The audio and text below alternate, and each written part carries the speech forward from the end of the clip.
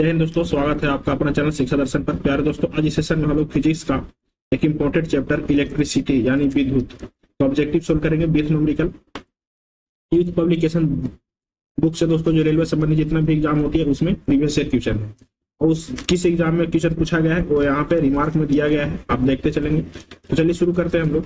पिछले वीडियो में दोस्तों हम लोग जो 9th चैप्टर को हम लोग सोल्व कर रहे हैं, इसमें हम लोग 40 क्वेश्चन सोल्व कर लिए हैं। इसमें कुल मिलाकर टोटल दोस्तों इस चैप्टर में सिर्फ और सिर्फ 260 क्वेश्चन है, हम लोग 40 क्वेश्चन सोल्व कर लिए हैं।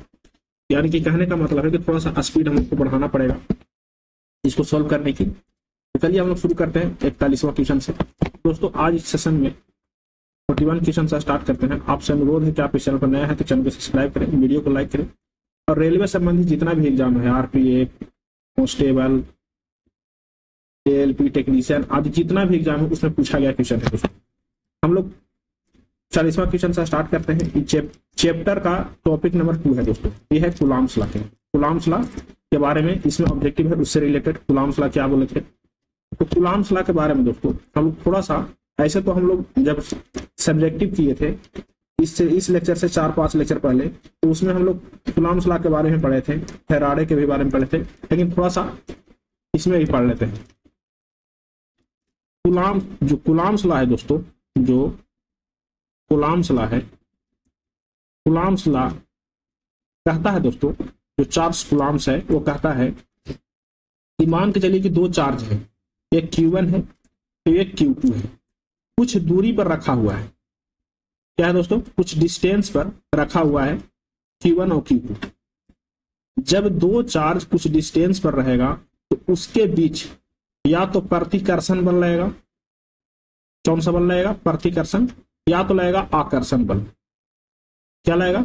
या तो इस पे जो चार्ज जो है दोस्तों वो इसके नेचर पर डिपेंड करेगा कि पॉजिटिव है कि निगेटिव है, और इसकी नेचर ये पॉजिटिव है कि निगेटिव है, इसके अनुसार इस पे जो प्रतिकर्षण बल और आकर्षण बल जो है दोनों वो इस पे कार्य करेगा।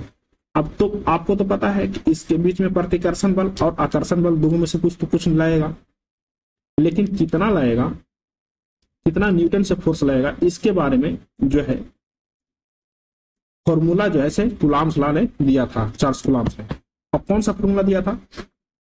तो दोस्तों कहा था कि जो फोर्स होगा तो क्या होगा? डायरेक्टली प्रोपोर्शनल होगा चार्ज के गुणनफल के, यानी कि चार्ज के गुणनफल के Q1 Q2 के डायरेक्टली प्रोपोर्शनल होगा, और इनवर्सली प्रोपोर्शनल होगा जो डिस्टेंस है दूरी के वर्ग के इनवर्सली प्रोपोर्शनल होगा। कहा कि जो फोर्स होगा प्रतिकर्षण या आकर्षण बल वो Q1 Q2 के गुणनफल के डायरेक्टली प्रोपोर्शनल होगा। Q1 Q2 जो होगा, जो चार्ज के मान होगा उसके क्या होगा? डायरेक्टली प्रोपोर्शनल होगा, और जो उसकी दूरी होगा उसके वर्ग के इनवर्सली प्रोपोर्शनल होगा। क्या होगा? उसकी दूरी के वर्ग के इनवर्सली प्रोपोर्शनल होगा। अब दोस्तों हम लोग डायरेक्टली प्रोपोर्शनल को हटाने के लिए क्या करेंगे? इसमें डायरेक्टली प्रोपोर्शनल को हटाने के लिए क्या करेंगे? क्या है?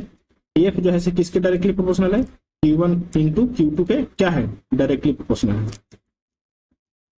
तो दूरी की क्या है? इनवर्सली प्रोपोर्शनल है, R स्क्वायर। जो प्रोपोर्शन है दोस्तों, इसको हटाने के लिए कुछ कांस्टेंट आता है। तो कांस्टेंट क्या है? तो कांस्टेंट K आता है। K जब इसको प्रोपोर्शन को हटाएंगे तो कुछ कांस्टेंट आएगा, वो कांस्टेंट कौन सा आएगा? K आएगा। K Q1 Q2 बटा R स्क्वायर। K का मान जो है दोस्तों, K का मान वो आपको दिया रहेगा। K का मान क्या है? दिया रहेगा, एक कांस्टेंट है। अब Q1 Q2 का मान आपको निकालना है, Q1 निकालना है, Q2 निकालना है। तो Q1 का मान दे देगा, Q2 का मान दे देगा, R का मान निकालने के लिए बोलेगा, या फिर दो कांस्टेंट का मान दे देगा, बाकी एक का निकालने के लिए बोलेगा। अब देखिए जो K है जो दोस्तों, K का मान होता है, K का मान होता है 9 इंटू K का मान होता है दोस्तों, जो K है कांस्टेंट, K क्या बोले? कांस्टेंट है। इसका मान होता है 9 इंटू 10 टू द पावर 9 होता है। क्या होता है? 9 इंटू 10 पावर 9 होता है K का मान। अगर इसको न्यूमेरिकल में देखेंगे हम लोग, इसको हम लोग न्यूमेरिकल में देखेंगे तो K बराबर होता है दोस्तों, K बराबर होता है 1/4 पाई इप्सिलॉन नॉट। क्या होता है? 1/4 पाई इप्सिलॉन नॉट होता है K के। ठीक, अब देखिए हम लोग कूलॉम्स लॉ के बारे में जान गए। कूलॉम्स लॉ क्या बोला था? कूलॉम्स लॉ बोला था जो दो चार्ज है उनके बीच में जो प्रतिकर्षण और आकर्षण बल लगेगा, प्रतिकर्षण और आकर्षण बल लगेगा, वो कैसा लगेगा? तो चार्ज के गुणनफल और दूरी के व्युत्क्रमानुपाती यानी कि इन्वर्सली प्रोपोर्शनल, वर्ग इन्वर्सली प्रोपोर्शनल रहेगा। ये कैसा बन गया?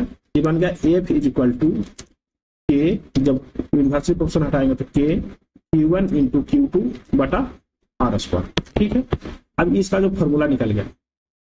अब अगला क्वेश्चन देखते हैं। तो क्या कह रहा था? क्वेश्चन कह रहा था निम्नलिखित में से कौन वैज्ञानिक ने दो आवेशित कणों के बीच आकर्षण प्रतिकर्षण बल को नियंत्रित करने वाला नियम दिया? कौन दिया था दोस्तों? तो चार्ल्स कूलॉम ने दिया था। कौन दिया था? चार्ल्स कूलॉम ने दिया था।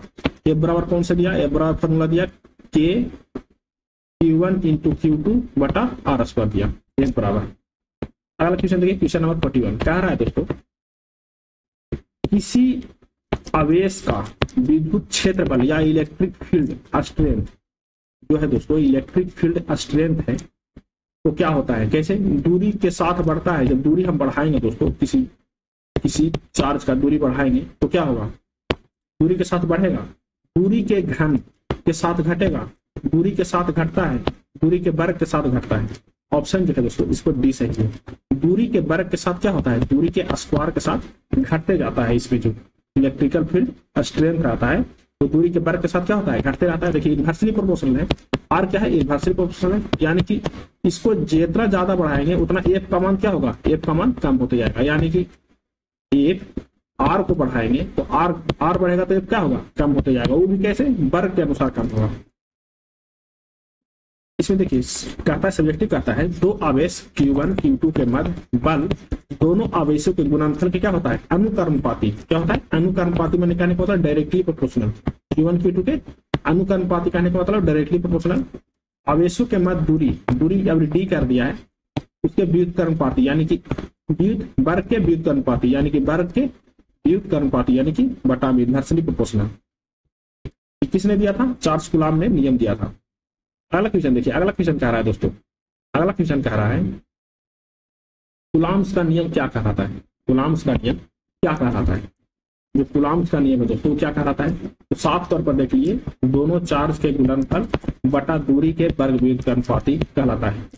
ठीक है, ये चार्ल्स कूलॉम्स का नियम है। सी कह रहा है, इसका ऑप्शन सी सही है। दो बिंदुओं के आवेश के मध्य आकर्षण के बल का परिणाम दो आवेशों के मात्रा के व्युत्क्रमानुपाती होता है, उसके बीच की दूरी के वर्ग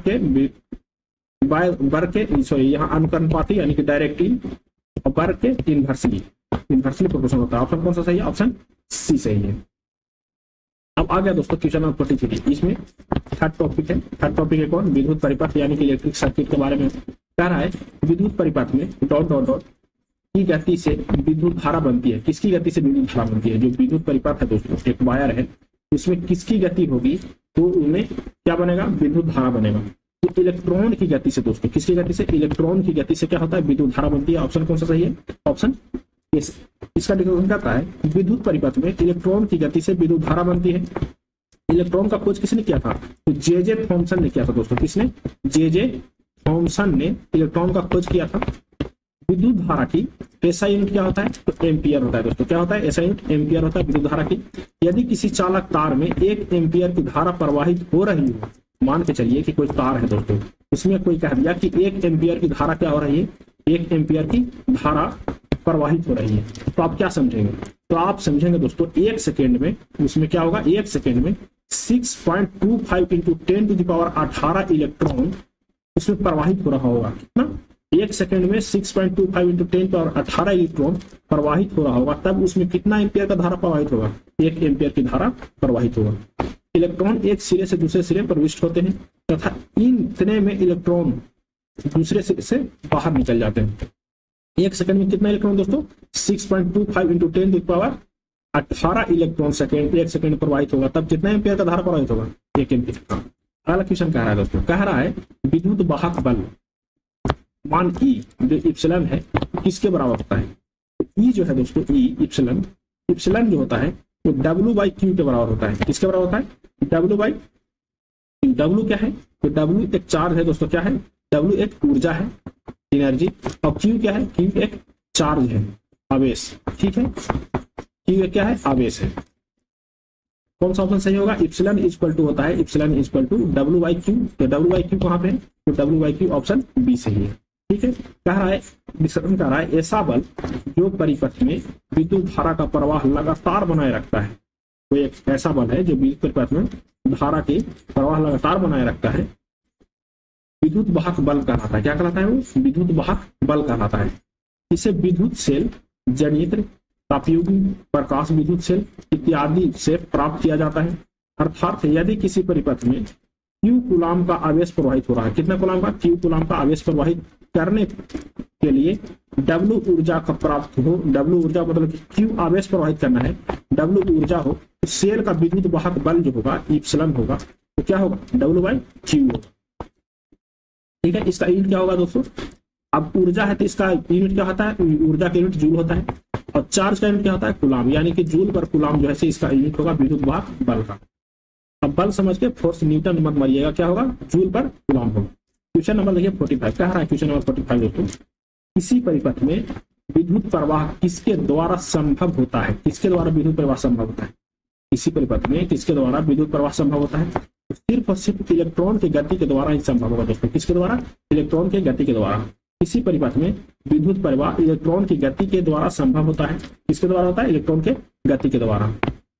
ठीक है, कह रहा है किसी चालक में विद्युत आवेश के प्रवाह की दर को विद्युत धारा कहते हैं। क्या कहते हैं? विद्युत आवेश के प्रवाह की दर को, आवेश को क्या कहते हैं? चार्ज, दर को क्या कहते हैं? टाइम, यानी कि Q बाई टी को क्या कहते हैं हम लोग? विद्युत धारा कहते हैं, I कहते हैं। आपको पता होगा कि I बराबर क्या होता है? Q बाई टी होता है। ठीक है, I क्या है? धारा है, Q क्या है? चार्ज है, और T क्या है? टाइम। ठीक है, विद्युत धारा की दिशा धनावेशित गति की दिशा की ओर मानी जाती है। जो विद्युत धारा की दिशा होती है दोस्तों, जो धनावेशित गति होता है उधर की ओर माना जाता है। इसका ऐसा यूनिट क्या है विद्युत धारा का? तो विद्युत धारा का ऐसा यूनिट है एम्पियर, आपको पता होगा। क्वेश्चन नंबर देखिए, क्वेश्चन नंबर 46 क्या है? क्वेश्चन नंबर 46 दोस्तों, आरेख क्या प्रदर्शित कर रहा है? जो आरेख है दोस्तों वो क्या प्रदर्शित कर रहा है? कभी इधर का तीर, कभी इधर का तीर, यानी कि कभी इधर इलेक्ट्रॉन जा रहा है, कभी इधर इलेक्ट्रॉन जा रहा है, रैंडमली जा रहा है। तो जो आरेख है वही प्रदर्शित कर रहा है दोस्तों कि खुले परिपथ में इलेक्ट्रॉन जो है छाद्रित गति करता है, यानी कि उसका कोई डायरेक्शन नहीं होता है।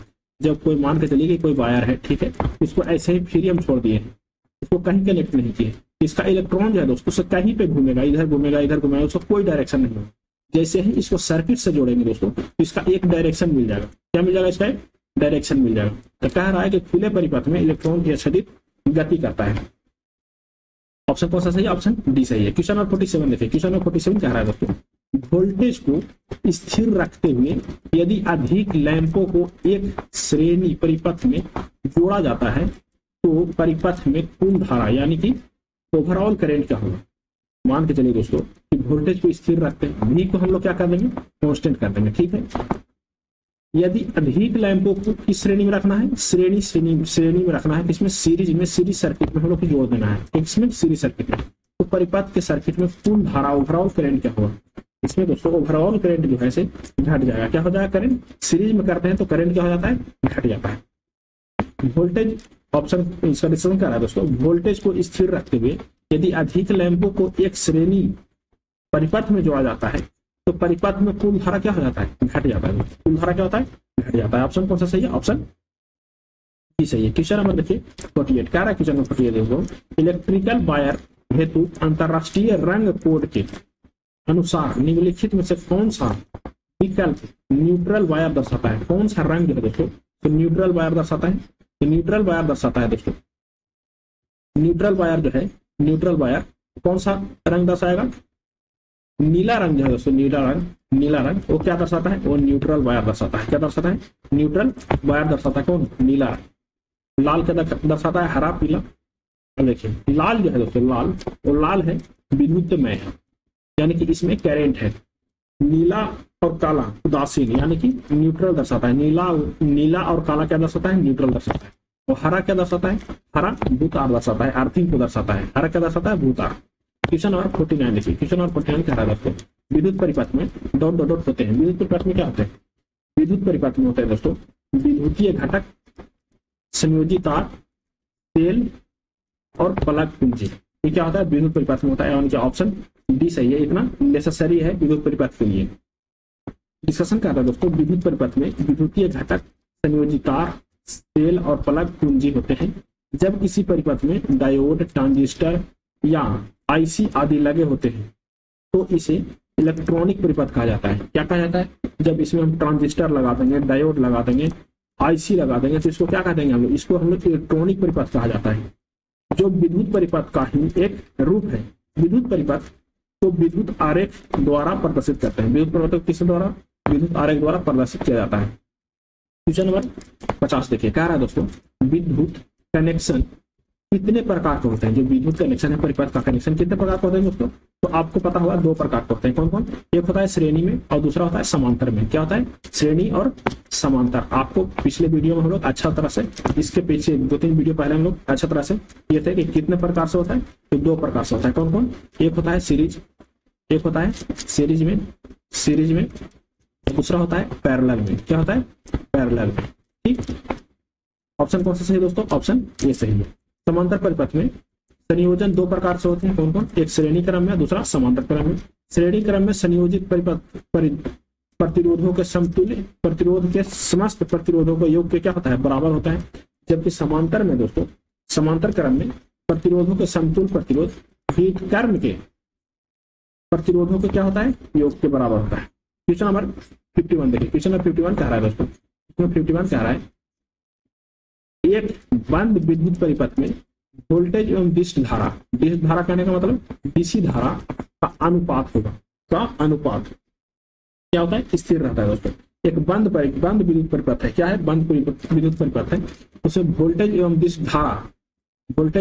धारा का अनुपात क्या होता है? स्थिर रहता है। ऑप्शन ए सही है। कह रहा है दोस्तों, एक बंद विद्युत परिपथ में वोल्टेज एवं डिस्क धारा का अनुपात स्थिर रहता है यदि बंद विद्युत परिपथ में डिस्क धारा सप्लाई देने पर प्रतिरोध परिपथ होगा। क्या होगा? प्रतिरोध परिपथ होगा तथा प्रतिबंधता क्या होगी? शून्य होगा। क्या होगा? प्रतिबंधता शून्य होगा।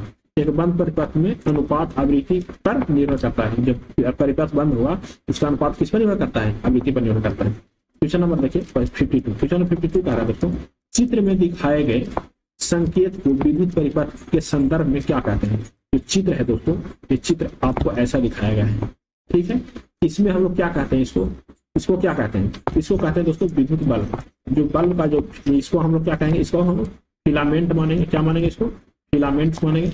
आपको पता होगा कि फिलामेंट किस धातु का बना होता है दोस्तों? तो टंगस्टन का बना होता है। किसका बना होता है? टंगस्टन का बना होता है। किसी भी विद्युत परिपथ में विद्युत बल्ब निर्गत को इस चिन्ह से क्या करते हैं? दर्शाते हैं हम लोग। ठीक है, अब आपको बोल देगा दोस्तों कि इस चिन्ह से आप क्या समझते हैं? इस चिन्ह से हम लोग समझते हैं रेसिस्टेंस को समझते हैं। किसका समझते हैं? रेसिस्टेंस को समझते हैं, प्रतिरोध को। क्वेश्चन नंबर 53 देखिए, क्वेश्चन नंबर 53 कह रहा है, क्वेश्चन नंबर 53 कह रहा है दोस्तों, जब एक परिपथ में कई प्रतिरोध श्रृंखला में जुड़े हुए होते हैं तो करंट का मान, जब एक परिपथ में कई प्रतिरोध श्रृंखला में जुड़े होते हैं तो करंट का मान क्या होता है? किस में जोड़ा कह रहा है दोस्तों? श्रृंखला में, यानी कि सीरीज में जोड़ने के लिए बोल रहा है। तो करंट का मान क्या होगा? तो करंट का मान हो दोस्तों एक ही रहता है। क्या रहता है? करंट का मान एक ही रहता है। जब एक परिपथ में कई प्रतिरोध श्रेणी क्रम में जोड़े जाते हैं तो परिपथ में विद्युत धारा का मान क्या होता है? समान होता है, लेकिन वोल्टेज जो है दोस्तों, वोल्टेज क्या होगा? वोल्टेज जो है भिन्न भिन्न होने लगता है। वोल्टेज जो है भिन्न भिन्न होने लगता है। जो नजदीक है उसमें ज्यादा, जो दूर है उसमें कम होने लगता है। जबकि समांतर क्रम में जुड़े धारा का मान भिन्न होता है। धारा का मान यानी करंट का मान क्या होता है? भिन्न होता है, लेकिन वोल्टेज जो है दोस्तों, वोल्टेज क्या होता है? समान होता है। इसमें समांतर में और श्रेणी में करंट समान रहेगा, वोल्टेज भिन्न रहेगा। क्वेश्चन नंबर 54 देखिए, क्वेश्चन नंबर 54 कह रहा है, विद्युत धारा एक सतत और बंद मार्ग क्या कहलाता है? जो विद्युत धारा के सतत और बंद मार्ग को क्या कहते हैं हम लोग? उसको विद्युत परिपथ कहते हैं। क्या कहते हैं? विद्युत परिपथ कहते हैं। आपको पता है कि विद्युत धारा में कौन सी चीज होता है? प्लग होता है और भी कई चीज होता है। उसमें हम लोग अगर जो ट्रांजिस्टर, आईसी वगैरह हम लोग जोड़ देंगे तो क्या हो जाएगा? इलेक्ट्रॉनिक परिपथ हो जाएगा। ठीक है, कौन सा सही है? ऑप्शन बी सही है। क्वेश्चन नंबर 55 देखिए, कह रहा है दोस्तों 55 क्वेश्चन नंबर, ऐसे वायर जो घरों के बिजली संचालित करते हैं उसमें डॉट डॉट डॉट कोटिंग होता है। किसकी कोटिंग होता है दोस्तों? उसमें कोटिंग होता है दोस्तों पॉलीविनाइल क्लोराइड के। किसका होता है? पॉलीविनाइल क्लोराइड का कोटिंग होता है। डिस्कशन कर रहा है दोस्तों, पॉलीविनाइल क्लोराइड एक अक्रिस्टलीय ताप सघट्य कठोर पदार्थ है जिस पर ऊष्मा तथा रासायनिक पदार्थों का प्रभाव नहीं पड़ता है।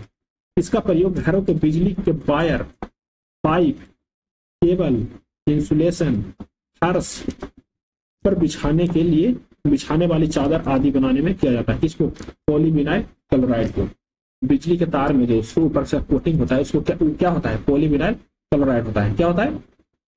पॉलीविनाइल क्लोराइड होता है। ठीक, अब देखिए अगला क्वेश्चन कह रहा है दोस्तों 56 कह रहा है किरचॉफ्स वोल्टता नियम किसी भी संतृप्त पास में सभी आई आर, यानी कि आई कहने का मतलब धारा, आर कहने का मतलब रेसिस्टेंस, तथा ईएमएफ इलेक्ट्रोमैग्नेटिक फील्ड, ईएमएफ का बीजीए योग हमेशा डॉट होता है। क्या होता है दोस्तों? ये दोनों का बीजीए योग क्या होगा? हमेशा क्या होता है? हमेशा शून्य होता है। ये का बीजीए योग क्या होता है? हमेशा शून्य होता है। ऑप्शन ए सही है। देखिए इसका डिस्कशन कह रहा है दोस्तों, किरचॉफ्स वोल्टता नियम के अनुसार किसी भी बंद परिपथ में आई आर तथा ईएमएफ का बीजीए योग क्या होगा? शून्य होगा दोस्तों। क्या होगा? बीजीए योग शून्य होगा। क्वेश्चन नंबर 57 देखिए, क्वेश्चन 57 कह रहा है दोस्तों, नीचे दिए गए परिपथ में 6 ओम के प्रतिरोध प्रवाहित धारा क्या होगा? देखिए कितना ओम के प्रतिरोध है? तो 6 ओम का प्रतिरोध है। 6 ओम के प्रतिरोध में प्रवाहित धारा क्या होगा? 6 ओम का प्रतिरोध है, उसमें प्रवाहित धारा क्या होगा? इसमें दोस्तों कुछ श्रेणी क्रम में भी है, समांतर क्रम में भी है। उसको श्रेणी क्रम समांतर क्रम को करना पड़ेगा एक में, उसको श्रेणी क्रम समांतर क्रम को करना पड़ेगा एक में। तो दोस्तों मिलते हैं अगले वीडियो में। थोड़ा सा स्लो चल रहा है लैपटॉप, तो अगले वीडियो में मिलते हैं। तो आप इस चैनल पर नए हैं तो चैनल को सब्सक्राइब करें, वीडियो को लाइक करें और कमेंट करके थोड़ा सजेशन देने की कोशिश करें, क्योंकि हमको पता है कि हम 100% सही नहीं कर सकते हैं। आपको सजेशन से हम कुछ न कुछ करने की कोशिश करेंगे। चलिए रहने देते हैं यहीं तक।